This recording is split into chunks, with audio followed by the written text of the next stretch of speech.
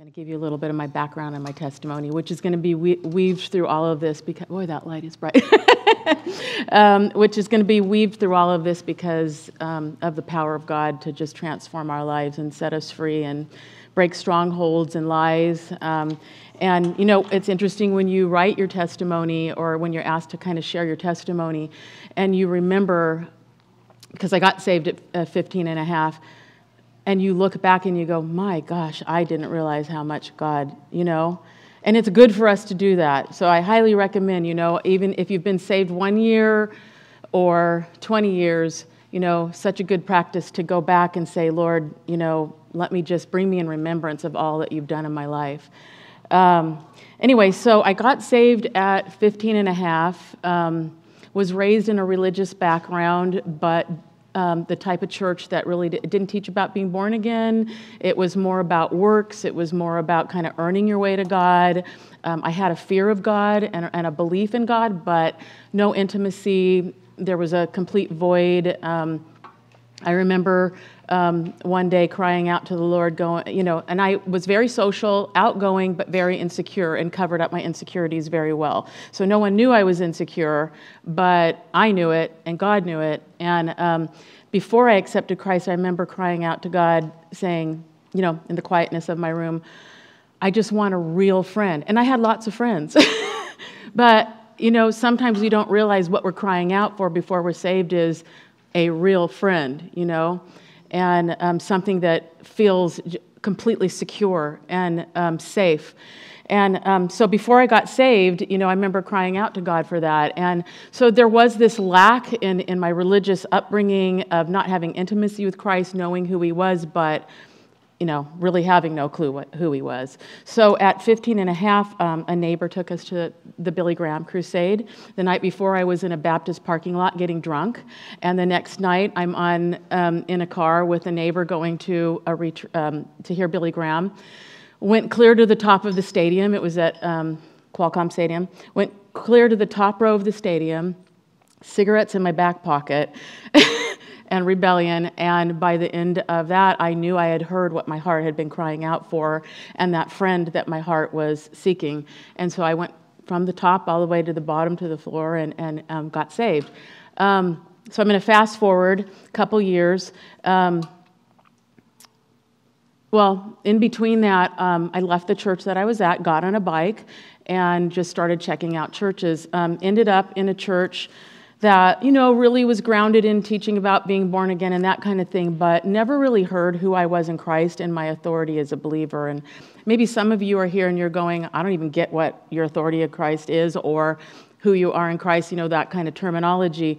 So when you don't understand the Word of God, and as a new believer, you're not going to understand the Word of God, Satan will sideswipe you and in your ignorance. So, you know, I'm a new Christian.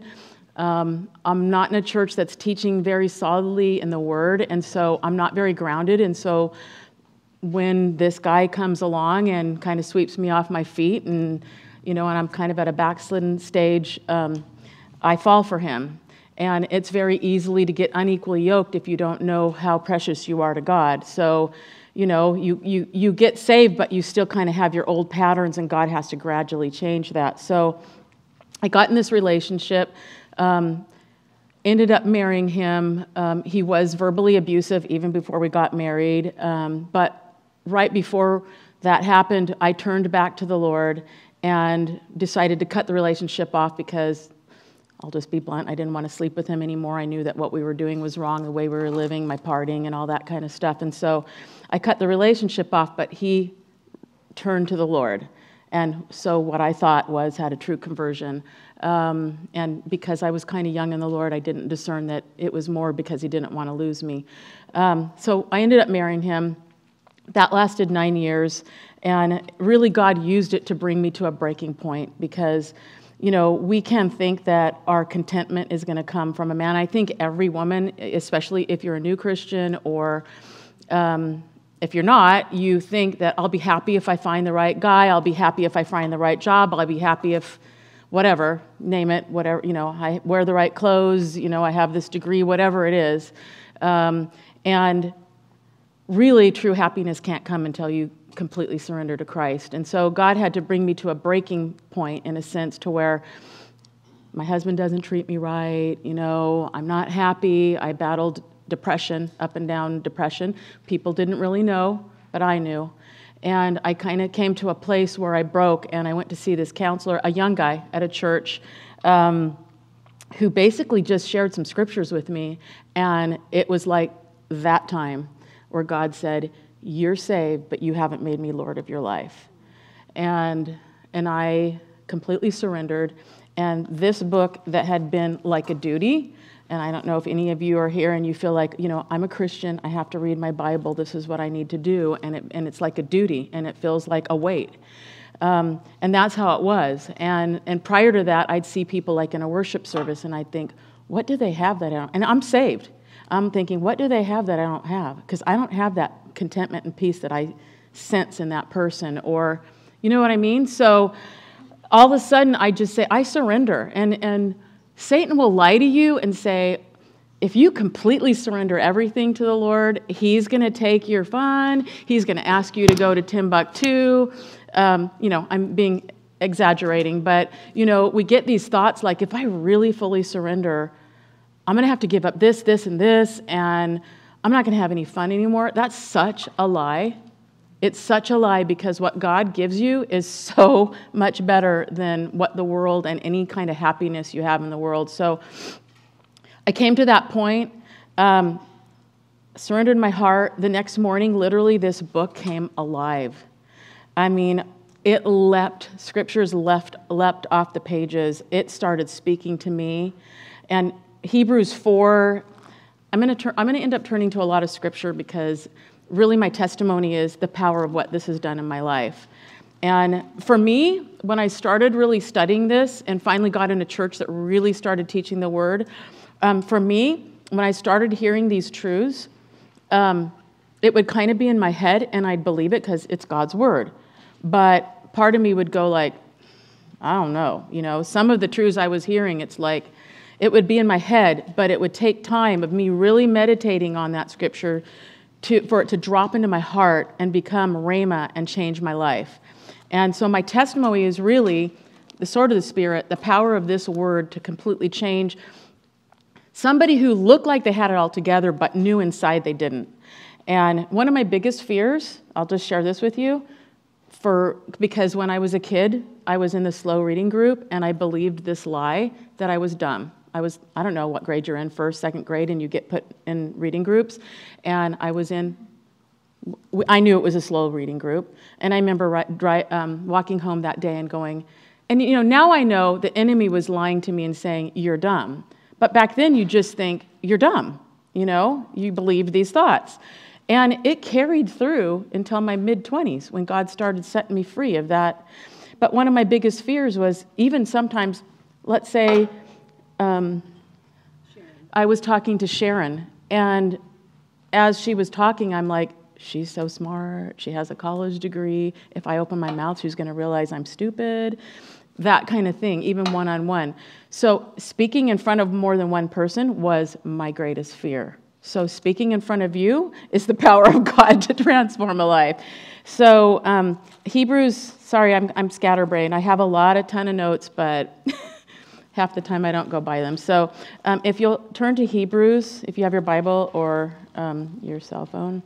I'm old school. I love my pages in the Bible. So I'm going to jump up to Hebrews 4 and verse 2 and 3, and then jump down to 11, I think, through 12.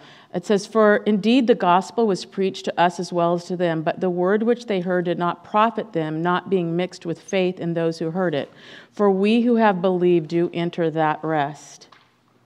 So when we begin to believe the word of God and what God says about us, it begins to bring rest to our souls, because it begins to undo the lies that we've maybe believed. If I don't have a degree, if I'm not this, if I'm not that, if I'm not married, then I'm not worth much. And that's a lie.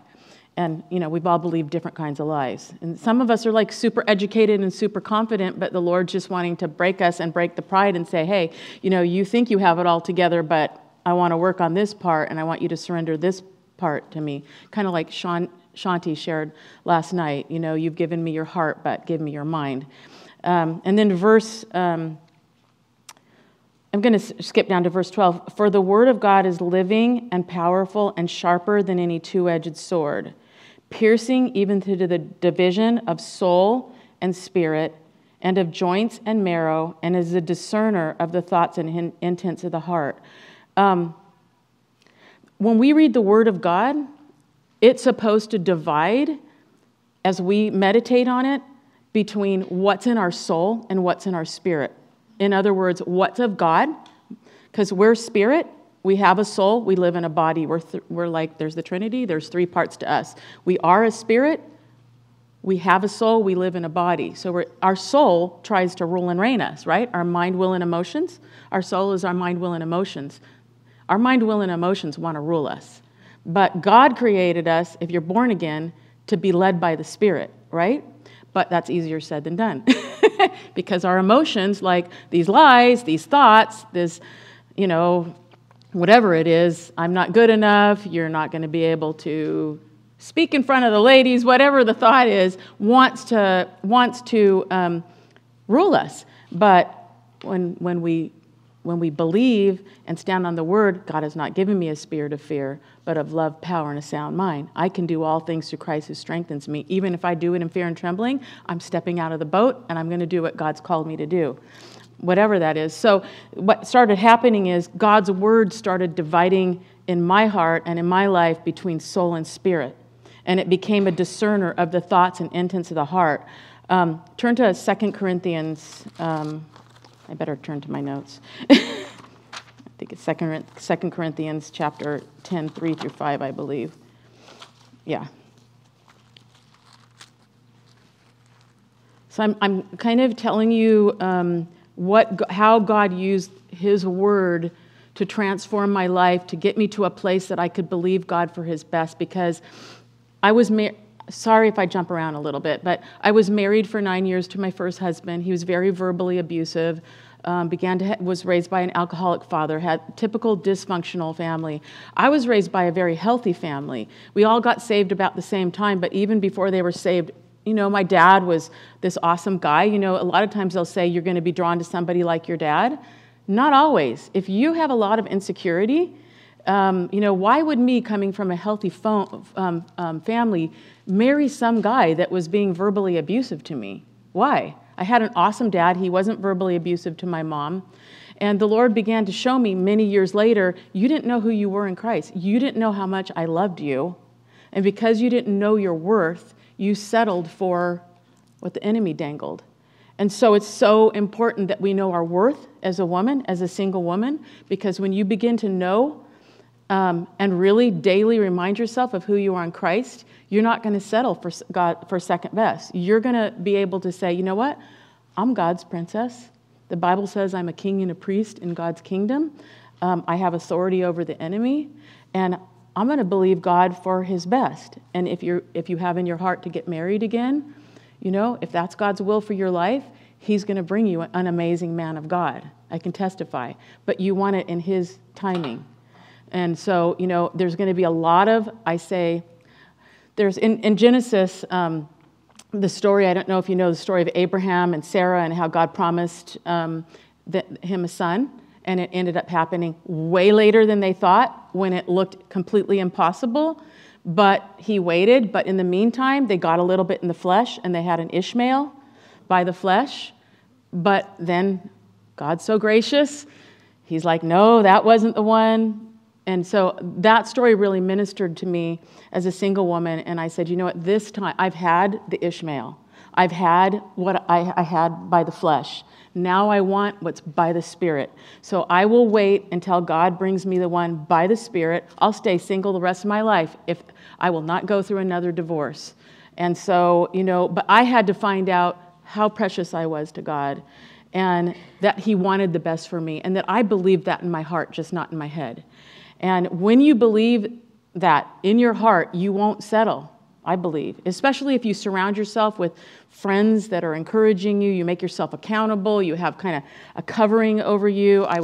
As I was single, I would go to godly friends, my pastor and his wife, my dad and different ones, hey, what do you think, about this guy or whatever, and run that past, because I realized I had enough of the fear of God to know, you know what, in my natural flesh, I could end up stumbling and falling for a wolf in sheep's clothing.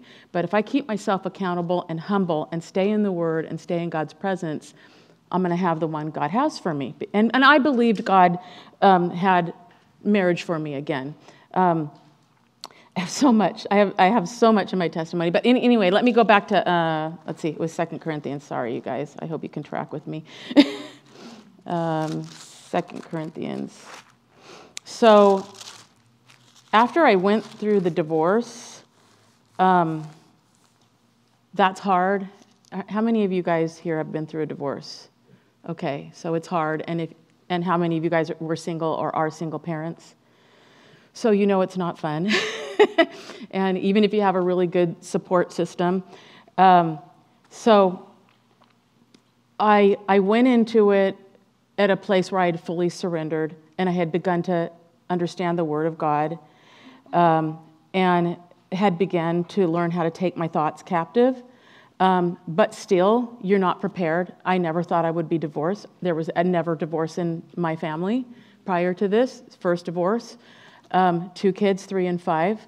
And there's just key things that God did a lot. First of all, He started showing me my identity. And when this happened and He asked me for a divorce, I was in a pretty solid place spiritually to be able to, trust Him and not be an idiot like in the past and, hit the bars or whatever. I knew enough about God's love for me that I just went to Him, went to His feet. And I remember after my husband asked me for a divorce, that night I took off in my car, bawling, went up to the top of Mount Soledad and was just crying and crying out to God and said, God, just praying for my marriage, wanting to believe for it to be restored. And I heard what I feel like sounded like an audible voice. I don't know, but it sounded audible to me. And He said, I knew it was God, I'm going to give you the desires of your heart. And so I thought, okay, He's going to restore this marriage, Fast forward, He didn't, but He did give me the desires of my heart, and I do have a godly marriage now. I didn't know His timing, and I didn't know that's what He meant, but we just have to trust what He says. And then fast forward maybe a year down the line, 6 months down the line, here I am, 2 little kids, driving down the freeway one day. Father, I can't be, crying, I can't be both mother and father. And I had been putting God's word in my heart. And He said back to me, my favorite chapter in the Bible the whole time I was single was Isaiah 54. And there's a verse in Isaiah 54, and there were so many nuggets in there. It talks about the Lord your Maker is your husband, God Almighty is His name. But there's another verse that says, and I will teach your children, and great shall be their peace. And so as I'm crying out to God saying I can't be both mother and father, He says, Vicky, I haven't called you to be both mother and father. And then He quotes that scripture back to me. I will teach your children, and great shall be their peace. So it gave me that comfort that, okay, my children will walk with the Lord, and because you can't have great peace unless you're walking with the Lord. I will tell you, I have 2 kids. I have 3 kids, 2 by birth and another one by marriage, and a son-in-law. And 2 of them are walking with the Lord, and 2 aren't right now. But I still cling to that promise that God gave me over 20 years ago. He spoke it. I don't know when it will come to pass, but at some point in time, the other 2 will turn to the Lord. And so we have to cling to His promises even when we don't see.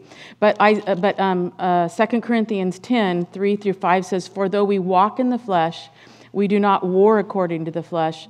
For the weapons of our warfare are not carnal, but mighty in God for pulling down strongholds, casting down arguments, and every high thing that exalts itself against the knowledge of God, bringing every thought into captivity to the obedience of Christ. So One day I'm walking, it's probably 3 or 4 years down the line as a single parent, and I'm got these thoughts.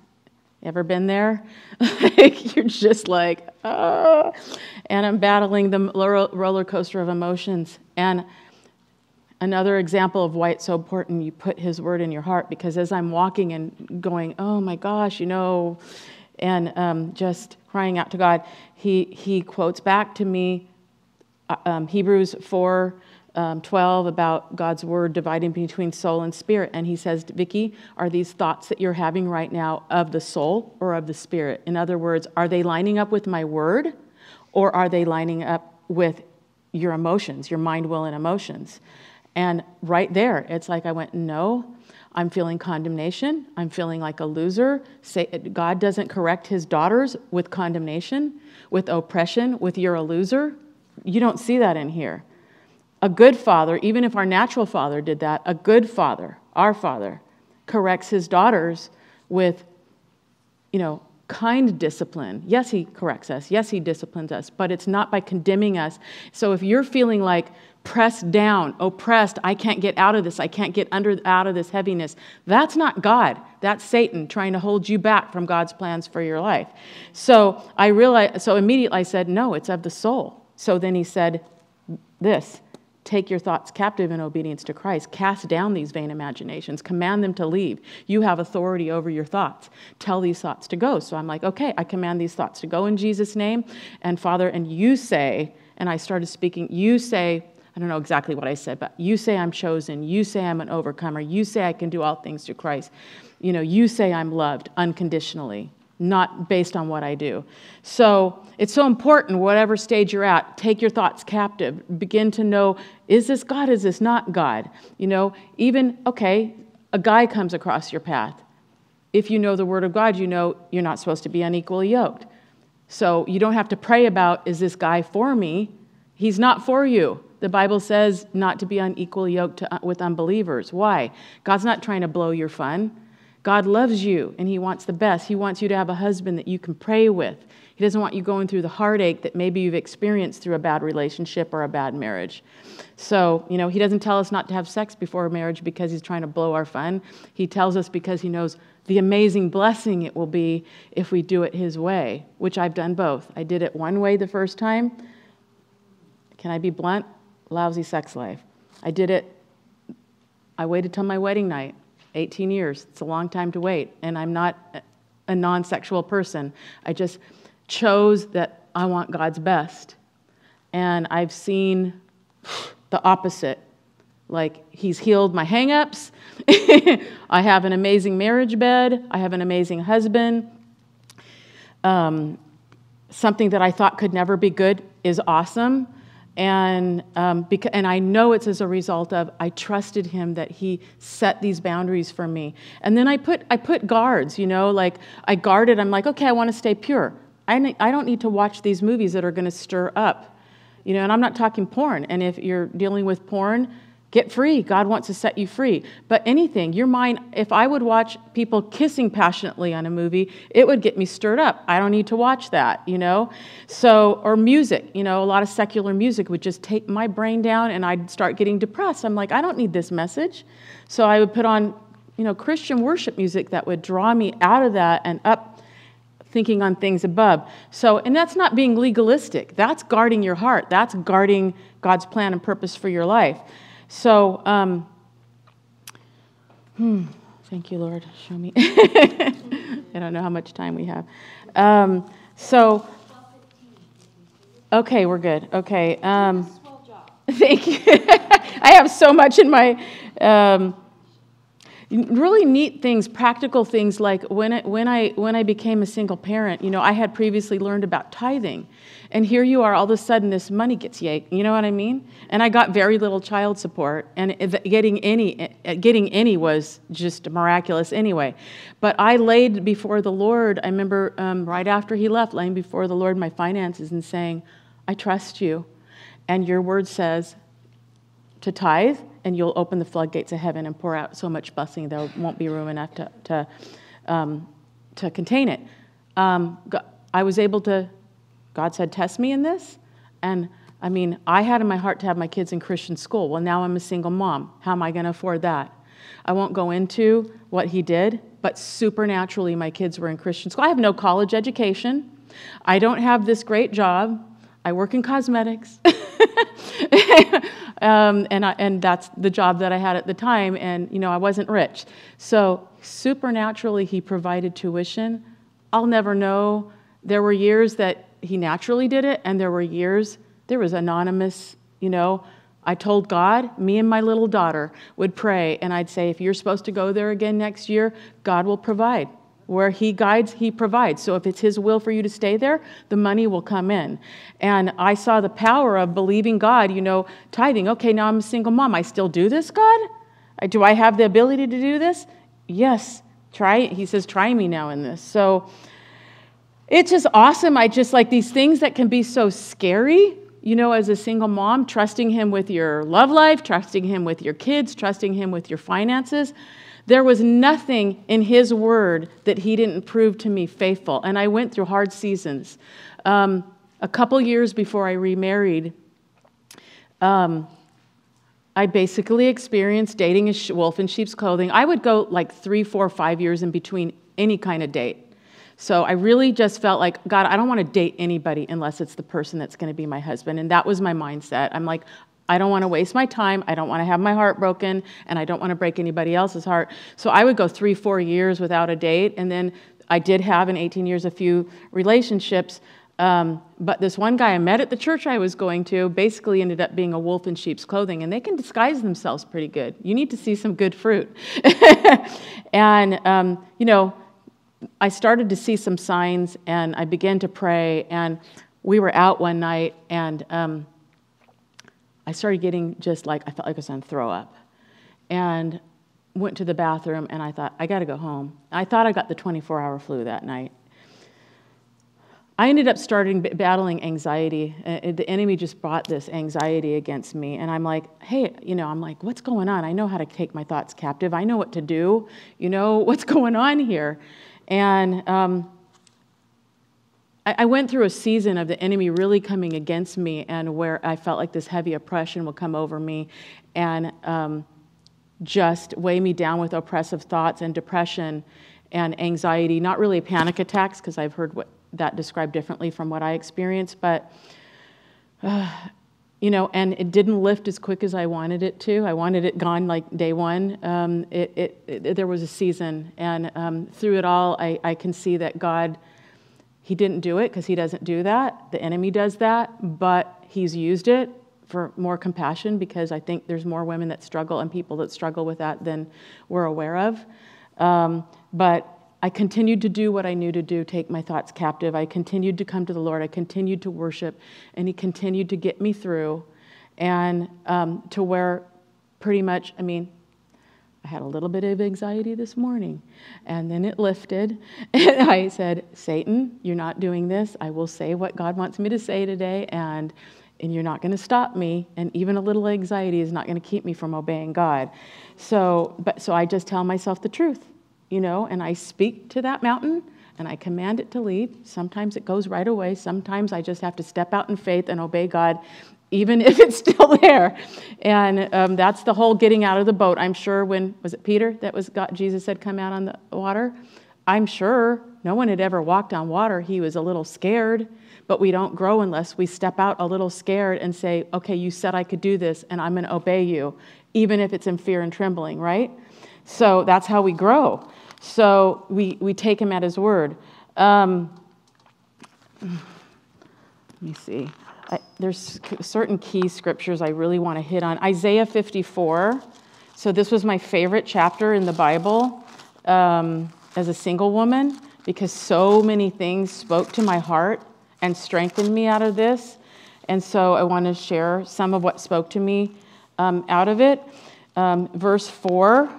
So I'm going to skip around a little bit, but verse 4 and 5, do not fear, for you will not be ashamed. Neither be disgraced, for you will not be put to shame.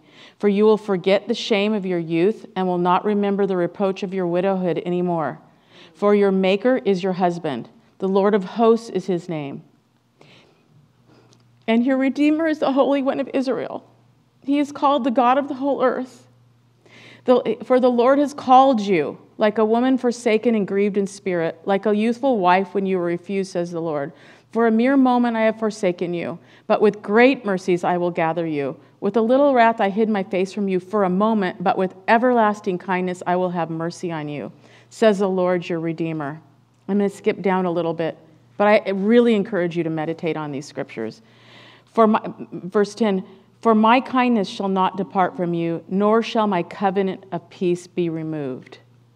And verse 17 says, no weapon formed against you shall prosper. Every tongue which rises against you in judgment you shall condemn.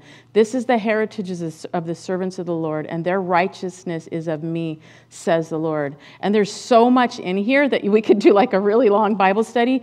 But, He wants us and to break us free of the shame of our youth. Whether we brought that shame on us, whether our father, our husband, a boyfriend brought that shame on us, just the lies of the enemy. God's will for you, for me, is to break us free of the shame of our youth and to break every bondage, everything that's held us from God's plan for our life. He wants to break it all off, and He will, if we'll let Him.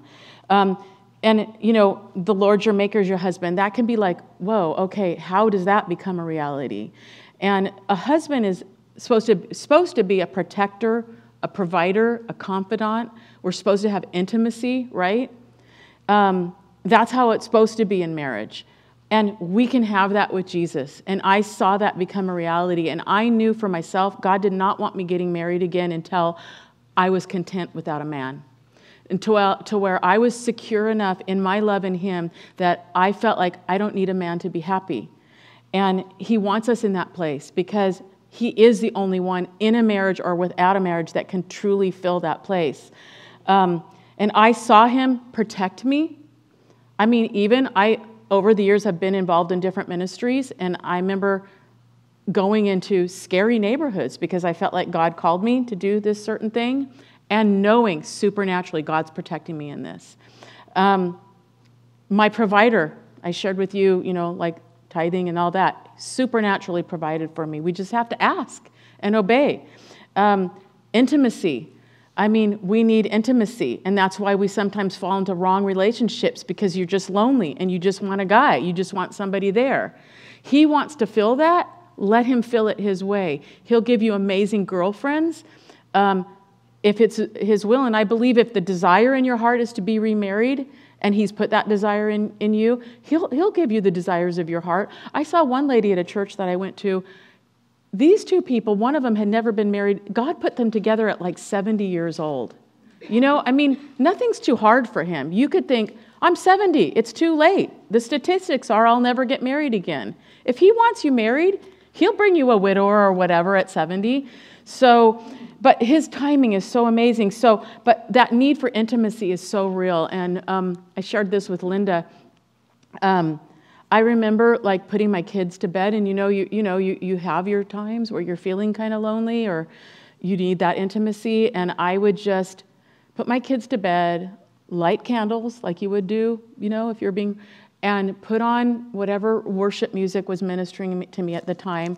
And I have this picture right now of this one time where, and some of you, this might sound kind of wacky, but I want to share it because it was very real, and it's just how our Father is. And Him being a husband. So I go in my kitchen, I light candles, I put worship music on, and I just started worshiping. And then I felt almost like the Lord just wrapped His arms around me and was almost like dancing with me. Not in a weird, way, but Him just pouring His love and just, I love you. And I'm going to, and meeting that need for intimacy and His love feeling so real that it's like, wow, if I can continue to walk in this, and you don't always feel it every day, but you can He wants to be real that way. So, and He wants us to pour our heart out to Him like you want to pour out your heart to a husband if you have a healthy marriage. And I can do that now, and I could not. My first marriage, I don't think I probably got a compliment 1 or 2 times in 9 years. This marriage, I wake up in the morning, I look terrible. My husband tells me I'm beautiful. Just things, the part of my body I hated the most, I got a bubble butt. I hated it. I always wanted to be one of those ladies with a flat butt. Why can't I have jeans that sag off of my butt? I hated it. I mean, I might be being too real. This husband, when he brings you, he likes everything about me, but he likes the part I hated the most, So sorry if I'm being too. We're girls. Okay, so anyway, and also verse 11, "Oh, you afflicted one, tossed with tempest and not comforted." Sometimes we feel like we're not comforted. And the Lord says, "Behold, I will lay your stones with colorful gems and lay your foundations with sapphires. I will make your pinnacles of rubies and your gates of crystal and all your walls of precious stones. All your children shall be taught by the Lord, and great shall be the peace of your children. In righteousness you shall be established." And you know what? I've, in the last several months, really been meditating on righteousness, because we can feel like, and especially my background is very works-oriented, I have to remind myself, and something that's really been helping me with anxiety lately is I have to remind myself that I'm saved by faith through grace, not of myself. It is a gift of God, not of works, lest any man should boast. I mean, the next verse is we're created for works, but God first wants to lay a foundation of, you can't do it without me. So your righteousness, our righteousness, your righteousness is not of you. It's of the Lord. So we're made right standing with God because of what he did. And part of what he did is he also gave us a covenant of peace. So when my peace is not there, I remind the enemy, I have a covenant of peace purchased with the blood of Jesus. I mean, in the blood of Jesus, Isaiah 53, I think I put that here. Isaiah 53 talks about what Jesus did on the cross and prophesied what he was going to do. And it's basically, says, "Surely he has borne our griefs and carried our sorrows." Griefs actually means sicknesses in the Hebrew. "And carried our sorrows," which means our pains. Yet we esteemed him stricken, smitten by God, and afflicted. But he was wounded for our transgressions or our sins. He was bruised for our iniquities, and the chastisement for our peace was upon him. And by his stripes we are healed. Basically, this is a picture of Christ's atonement on the cross, paying for our healing, both spiritually, our soul, our mind, will, and emotions, which is based in us having peace in our mind, and our body, healing for our body.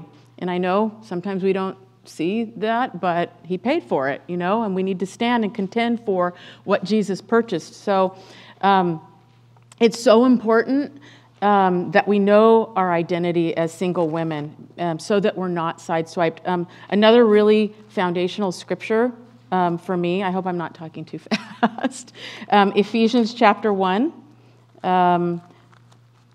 The book of Ephesians, I highly recommend you meditate in it, because it can completely revolutionize your life and your identity. The first part of the book of Ephesians, basically, if you feel like you struggle with insecurity and, identity or, believing lies, meditate in the first book of Ephesians, especially the first part, and put your name in it. For example, it says, first of all, it opens to Paul, an apostle of Jesus Christ by the will of God, to the saints who are in Ephesus. The saints are Christians. So first of all, you're a saint. We can just, I'm a sinner. No, the Bible, when you become born again, calls you a saint. Yes, you sin sometimes, but your identity is you're a saint. You sin sometimes, but your identity is no longer I'm a sinner. Your identity is I'm a saint. Yes, I sin sometimes, but when you start seeing yourself the way God sees you, it starts changing the way you think. And when you start seeing yourself, I'm a saint, well, then let me act like what God calls me.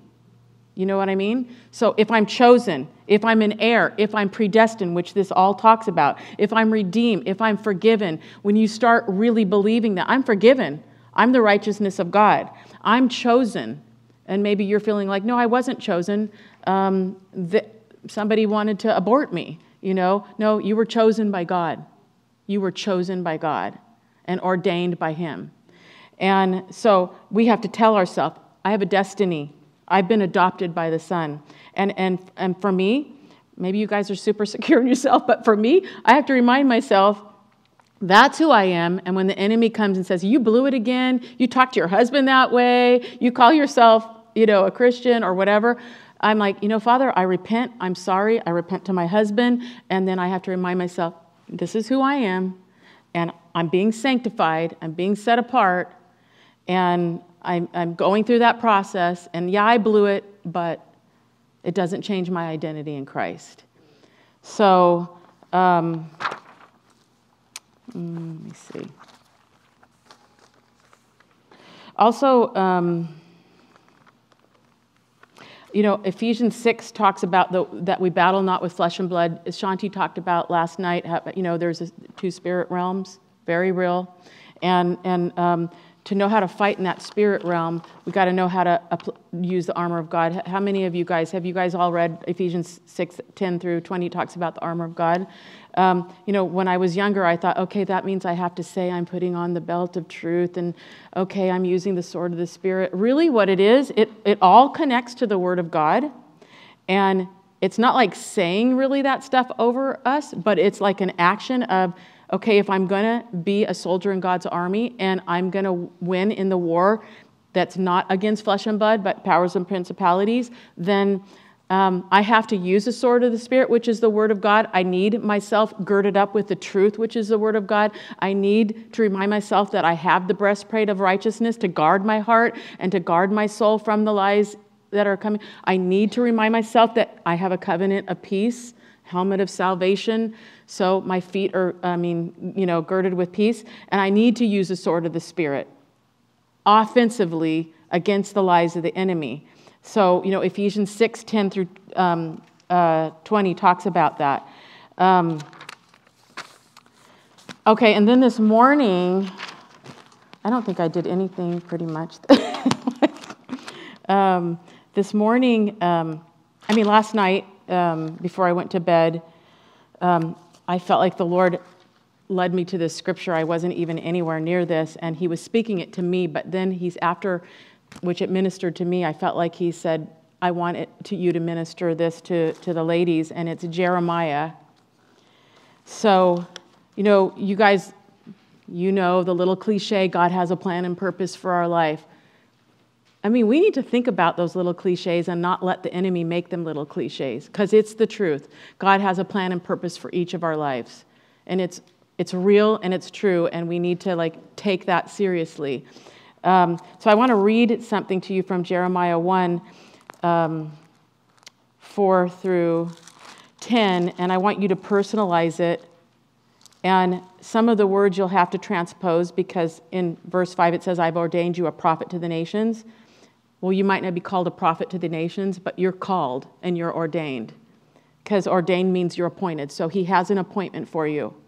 And so, in the word we have to sometimes transpose that. But so maybe close your eyes and just listen to this and let the Lord minister this to you. And as he's speaking to you, then the word of the Lord came to you, saying, before I formed you in the womb, I knew you. Before you were born, I sanctified you, or I set you apart. I ordained you, I appointed you a prophet to the nations. Then I said, Lord God, behold, I cannot speak, for I am a youth. But the Lord said to me, do not say I am a youth, for you shall go to whom I send you, and whatever I command you, you shall speak. Do not be afraid of their faces, for I am with you to deliver you, says the Lord. Then the Lord put forth his hand and touched my mouth, and the Lord said to me, behold, I have put my words in your mouth.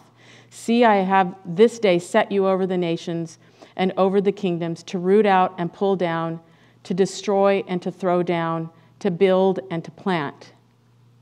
And I believe what the Lord is partially saying to you is, whatever I've called you to, whatever I've ordained for your life, you can accomplish, you can do. I will put the words in your mouth. I will gift you.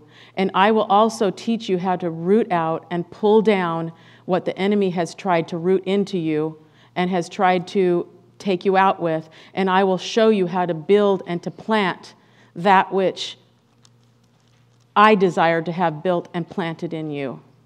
And I've given you authority to cast down the lies of the enemy and to cast down the vain imaginations and to root out and command God what the enemy has tried to bring against your life.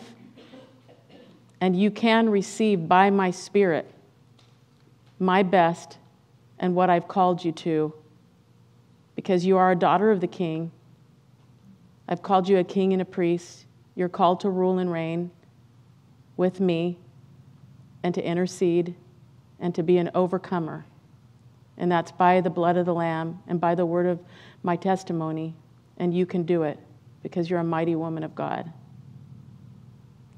So I just feel like, anyway, I don't know what our time is, but 5 minutes. Okay, so I would like to end, I'm going to pray, and then there's 2 songs that I had in my heart, and I think I'm going to have them play a song that has been ministering to me. It's like in a form of a prayer. And so if you would just, after I pray, New Wine, that's the one. I'm going to have you play New Wine. Maybe just, if you want, just get before the Lord and worship in the form of a prayer with this song. If you don't know it, I think just let it minister to you. So, Father, thank you so much for each lady that's here. And I pray that you spoke to each of them because it's not me. So I pray that there was a seed from your word that touched some part of their life, and that the plans and purposes that you have for them will be accomplished. And the lies that maybe they've been believing, or the second best, third best, or whatever that's not the best for their life, that they've been settling for, you would expose, and they would say, no more. I'm going to walk in God's plan and purpose and his destiny. I pray any lie of the enemy would be exposed to them. They would take it captive, and they would bring it captive in obedience to Christ, to you, Lord. And they would have your plans and purposes, your best for their life. I pray blessing over their children. The ones that are wayward, may they come back in Jesus' name. That what you've put in these ladies' hearts, that you would give them as they seek you. You said if we seek first your kingdom, you will give us the desires of our heart. We trust you for that, Father, because you're a good Father. We just thank you for what you're doing in our lives. And we love you, Lord. In Jesus' name.